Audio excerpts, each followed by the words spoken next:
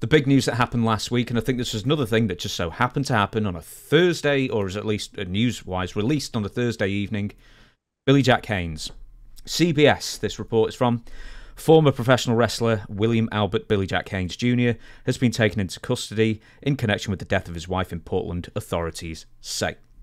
Portland police said in a statement that Haynes, 70, was in police custody at a local hospital undergoing treatment for a medical condition unrelated to the homicide or his contact with law enforcement. Haynes was identified by police as the suspect in the fatal shooting of Jeanette Beecraft, 85.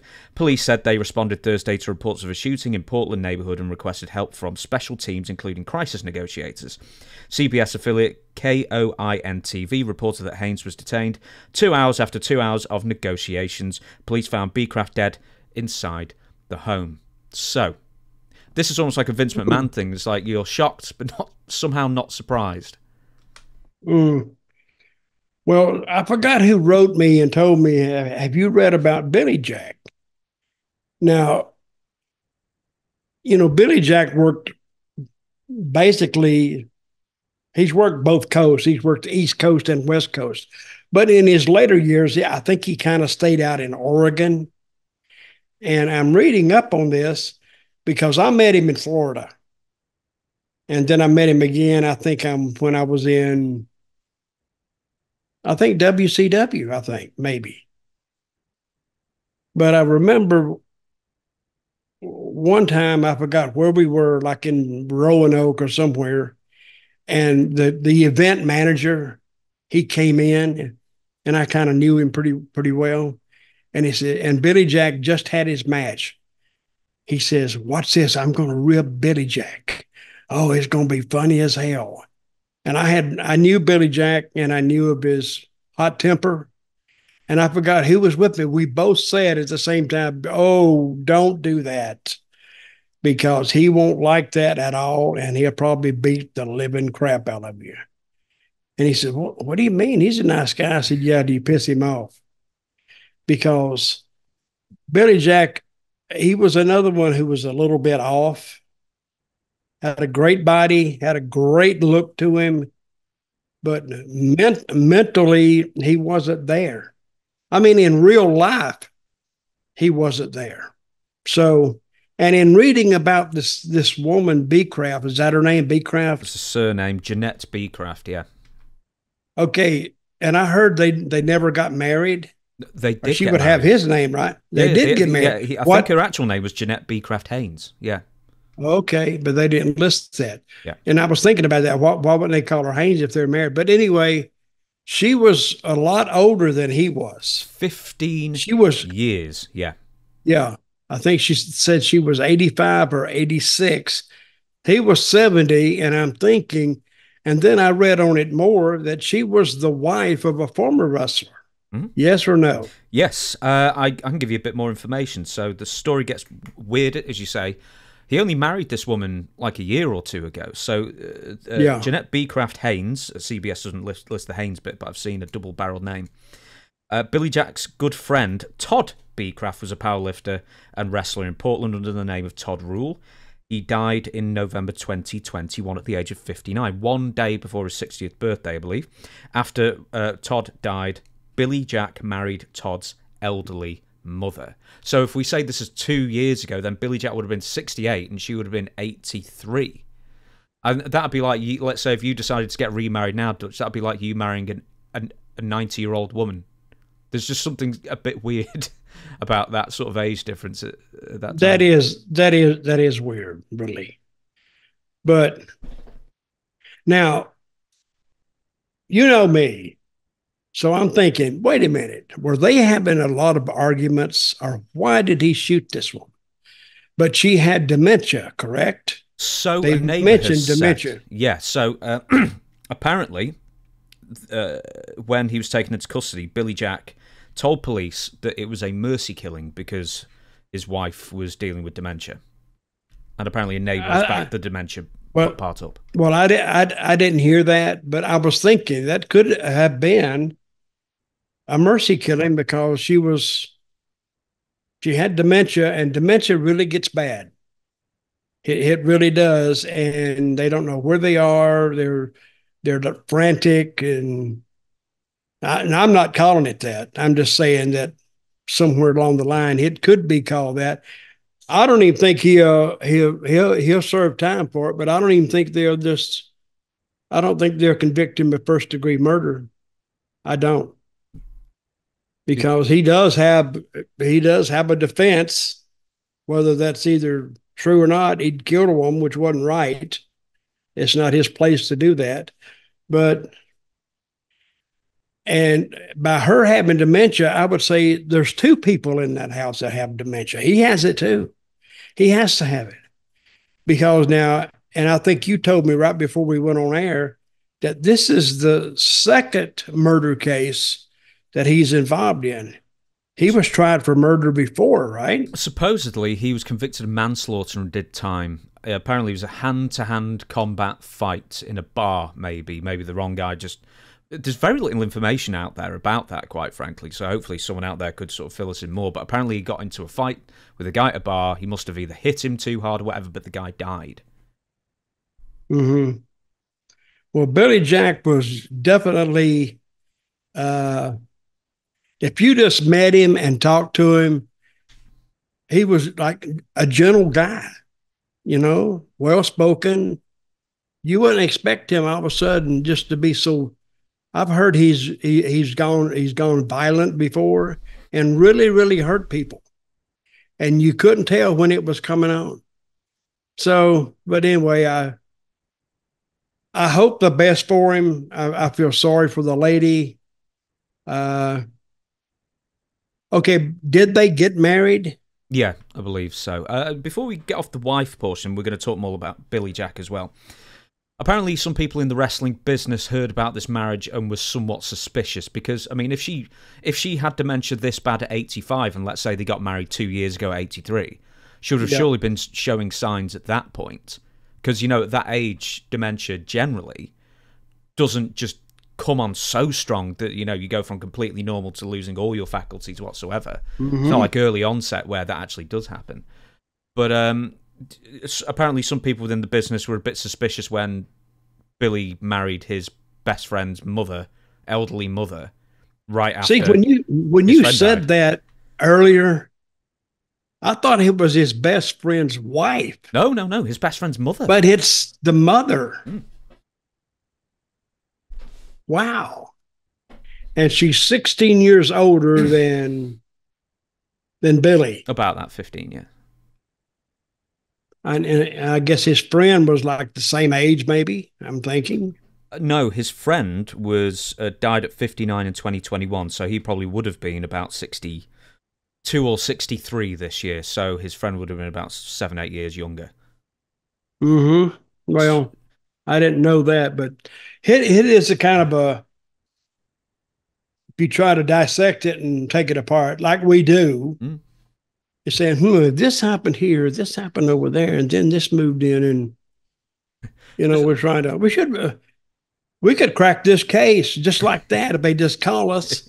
He could have, but he could have. There's motive. I don't know. There's suspect motive essentially. That why would you marry a woman so much older, potentially with dementia? Could it have been a marriage of getting money? I don't know. We're just speculating here, of course. I don't know either. It's the first I've heard of it. I didn't even know he was living, but I don't know who that woman is. I don't even know her son, Todd Rule. I've read his name, but I've never met him or even, I don't think he's even been to the East Coast. So what do you think happened over this? He called it a mercy killing, which is not somebody. This is the first time I've ever heard a guy or anybody killing someone and calling it a mercy killing. Oh, no. No, I've heard that many times, many stories in the news. Well, you're in England. You're around a bunch of wackos. So. Yeah, well, that happens here every day. Oh, okay. But no, there's a lot of high-profile cases I've heard that about. I never read that before, a mercy killing. I mean, the guy who did it, calling it a mercy killing, I never heard that. But you have. But you've heard that. Yeah, absolutely. Absolutely. Okay. It's not... I don't want to say it's not uncommon. It's not common, obviously, but I've seen quite a lot of news stories over the years where that has come up as the explanation. Genuinely. Okay. Okay. We're gonna go to Billy Jack Haynes. So you said you first met him in Florida. You then met him in WCW. I think he was doing Black Blood and Executioner character, which was roundly not appreciated at the time. I'm going to come up with some facts that I read about him, and then we're going to get to some of the weirder things he said in his later life. Apparently, he had the softest handshake in the business. Well, I didn't notice that. I notice when I shake a guy's hand, he just don't haul off and just knock the crap out of me. I noticed that it's the handshake. And some guys can do it like, it's like a little joke backstage who can do it the lightest. But see, I think that handshake has gone the way of the dinosaur. Most guys they do the fist bump now or this, whatever, the elbow bump, or since COVID. And I never remembered that much anyway. But that was wrestling protocol when you went into a different environment with other talent in there. That's what you do first. You shake their hand and it's like saying, "Hey, I'm one of you guys, so let's have a great match," or something like that. But I guess he did have the weakest handshake of all, and that was a badge of honor, more or less. I'm going to give you a couple of random stories about Billy Jack. So apparently he once knocked out Iron Mike Sharp. This is when he was in the WWF. And he was fired from the WWF, according to Greg Valentine, because he passed out on a plane due to taking too much GHB. And the flight attendants got worried, and the flight ended up getting diverted. So apparently that was, according to Greg, the real reason why he was fired. He went to Dallas at some point in the 80s from Portland, I think, and Chris Adams was so scared. Keep in mind, Chris Adams is a tough guy, and a judo practitioner. He fled the territory just to get away with them because there was some issue between him and Jeannie Clark, who was like his girlfriend, and then she married Billy Jack, which is confusing. Wait a minute, she married Billy Jack later? They were married for a brief period, yeah. So Jeannie Clark was married to Chris Adams at one point, and then Billy Jack at one point, and then Steve Austin at one point, yeah. Damn. I didn't know that. I didn't know she was married to Billy Jack. Yeah. And Steve Austin, I kind of remember that. That didn't last long. Lady Blossom, I think she was called, as a character. Hell, I learn more in this show than the people do. all this is news to me. Yeah, I didn't know that until I read. My stupid eyesight. Okay, tell me this. Why was the guy scared? Chris Adams. Because Billy's unpredictable, and he didn't know if Billy was going to kill him or not. Yes, basically, kill him or not. That was his rep. Here's something that's bizarre. Is apparently Billy Jack Haynes, we'll get to Billy Jack and Vince McMahon again after this, but he was angry with Vince McMahon because he paid him too well. The theory going that Vince paid us well because he wanted to own us, which is weird. That is weird. I never heard that before. Have you ever complained to a promoter and said, "You pay me too well"? No, I didn't. I didn't say, "Hey, did you make a mistake?" And then, no. I never did that. I'm just having a little else. He hated the WWF because he says the WWF also gave him a tryout. This is years after he was fired in '88 for the supposed GHB incident. Gave him a tryout in Texas. So he had to drive all the way from Portland to Texas, and then when he got to Texas, they told him that actually there was no tryout for him, and supposedly it was one giant rib on him to make him drive like 2,000 miles. No, WWF denies this. No, I think you made it up, or somebody. Oh, he probably made it up. I don't know. Well, he probably did, but if he made it up, he would have beat the crap out of somebody. 2,000 miles driving. Why did he fly? it would have been just as cheap flying almost as paying all that gas and save all that time on your car. And I don't know. I believe Billy Jack was unburdened by genius. Well, I'm glad Billy Jack's in jail because he would track you down for that. I know, but yeah. So, well, let's get through some more of Billy Jack's. He would fly all the way to the UK just to beat the living crap out of you. I don't know. He probably wouldn't be allowed in the country with his record. I'd hope that he would tell me so I could bring a camera right when he landed. So I'll film it. We trick you. I say, hey, meet me at the airport, James. Oh, yeah, I'll meet you. And all of a sudden, Billy Jack Haynes comes out with me. I said, there he is. And then he'd get you. That'd be a good rib. Yeah, I'd film it. I can run quicker now. Hey, think all the hits we'd get on that. We'd get a lot. The hits on me. Wrestling-wise, Billy Jack Haynes. Here's some of his wackier, conspiracy theories. Billy Jack has claimed that just about every single death in wrestling is Vince McMahon's fault, or he had something to do with it in at least the last 20, 30 years. Vince McMahon is, he's getting closer to it these days, but Vince McMahon is literally the devil. And he's saying that Vince McMahon had a hand in all these. Yes, and here's the next one. Vince had an affair with Nancy Benoit, gave birth to Daniel, and then when Chris Benoit found out, it sent him crazy, and that's why he killed himself and his family. That's a new one. That's a new one on everybody when he said that one. Mm-hmm. He invented WrestleMania. Now, keep in mind that Billy Jack Haynes didn't arrive in the WWF until the year after the first WrestleMania. And also that he was going to be the number 2 guy behind Hulk Hogan, which in fairness is probably something that Vince may have actually promised him. Well, Vince has been known to overpromise and underdeliver. So, but I guarantee if he was the number 2 guy, he wouldn't have lasted long because he'd have been in a big argument with either Vince or Hulk before the month was up. And I would like to have seen how that would have gone.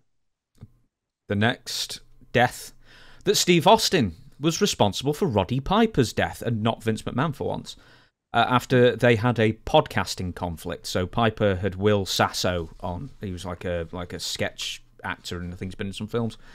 And he's a big wrestling fan. And apparently I actually listened to it at the time, Will Sasso did Austin impressions and made Deborah Williams jokes, or whatever her surname is these days, on Piper's podcast, and then Steve Austin got wind of it and then got Piper thrown off Podcast One. But somehow that has gone from getting Piper thrown off Podcast One to Piper dying. That's a new one too. But at least he caught up to the times. He got up to the podcast era.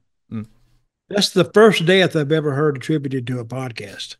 Well, so it's first time for everything. Well, that was sort of like quite modern. How about this one? A few years ago, he claimed to have recorded, I believe recorded with a camcorder, I guess, the murder of 2 young lads on train tracks, the Boys on the Tracks murders in Arkansas on August 27th, 1987.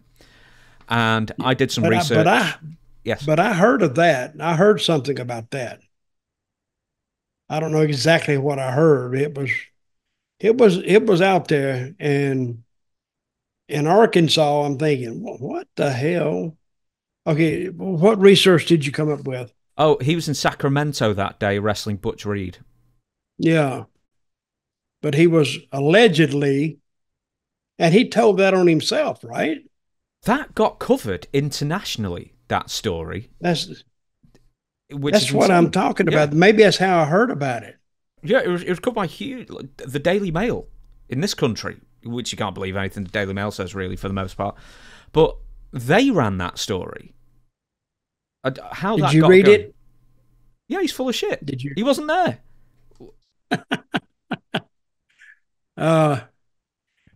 Well, to say that he was associated with, he should have been the poster child for mental illness, because there was something definitely wrong with Billy Jack. And it's really how he lasted. How long did he last in the wrestling business? At least 10 years. Yeah, I think he retired in '95, but his last major run was done in '88. When he left the WWF, he really didn't do much after of note. And what did he do when he wasn't wrestling? What did he do? Well, he apparently Kill people? made dossiers on various people for conspiracy theories, from the Clintons to Vince McMahon literally being Satan. So I feel that. Wait a minute. How lucrative a job is that to compile those dossiers? I don't think he released them. I mean, he didn't put them for public. Maybe he should have done and made a few dollars out of it.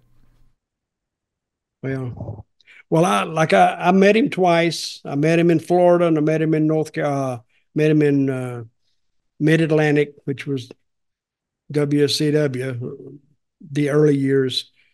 But all I heard about him, even when he first started in Florida, was don't piss him off, because he had a violent temper.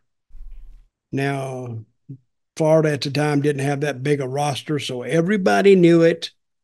Everybody left him alone. And I'm kind of lucky because I took over booking Florida when Dusty left to go to Crockett's territory, Mid-Atlantic, or WCW. That's when I took over. And when I went in, Billy Jack was there. And Dusty liked Billy Jack, and he was over there because he was a big, impressive-looking guy. But and to me, one of the if you talk to him, very well spoken. I mean, not aggressive in any way. And he was like, you could sit down and you could have breakfast with him and just talk normally. And then when I heard he was aggressive, and like when he gets upset, he's just violent. I'm saying, wait a minute, that's not the same guy. I know. But everybody I talked to had the same story. So they can't all be wrong. So I'm thinking, well, you know my old saying, stay in your lane? I did. And get along with everybody you can, because you don't know if you piss them off what they might do. So, and he was big. He was about 6'4" and cut.